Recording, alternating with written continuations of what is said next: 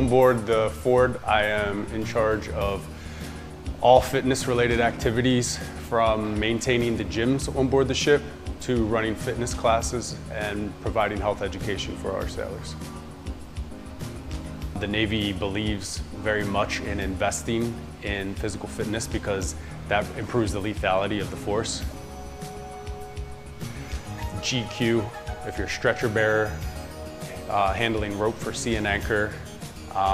If there are real emergencies on the ship and you have to strap on with your firefighting gear and handle a hose, that is real physical activity that you need to be prepared for. So if you're physically able to handle that, then that's one less thing you need to worry about when you're executing that job and carrying it out. 1, 2, 3, heave! So between the opportunity to train on the ship, the opportunity to get with FITBOSS and work out, and the opportunity that the Navy provides in terms of free information, the resources are available, and it's just up to the sailor to really take it upon themselves to make that change.